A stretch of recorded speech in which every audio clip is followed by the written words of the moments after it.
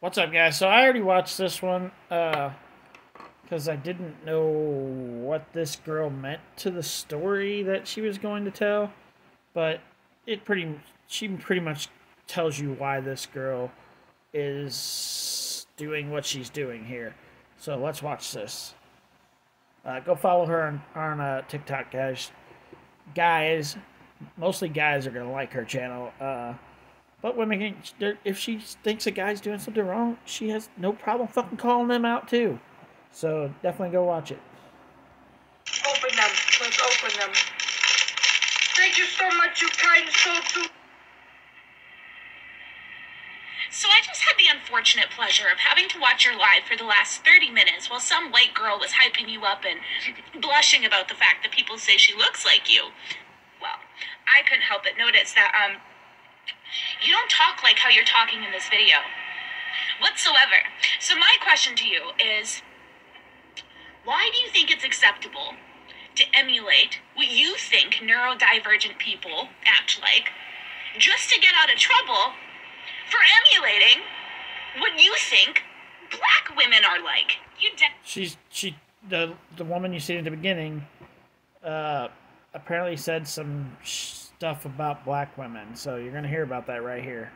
Ass put on a wig and some long ass lashes that you've probably never worn in your life, saying period, because you think that that's what black women do. And then when you got called out for it and you went viral for it, then in order to, character switch so that people weren't so hard on you, you decided to switch into some, neurodivergent person? Start emulating a speech impediment and you start buying real childlike things like stickers and stuffies, and you're acting all innocent because what you're trying to do is you're trying to subconsciously and psychologically change people's opinion of you by infantilizing you. I guess what I'm trying to say is it's pretty clear to me that you're trying to emulate somebody who lives on the spectrum of autism. I notice you're buying a lot of sensory toys, you're speaking with a speech impediment, which, by the way, people who live on the ASD spectrum, they do not all have speech impediments. It's just clear to me from my educational background in disabilities and living with FASD myself that... Yeah, if you're faking a disability because you fucked up and said something stupid or did something stupid,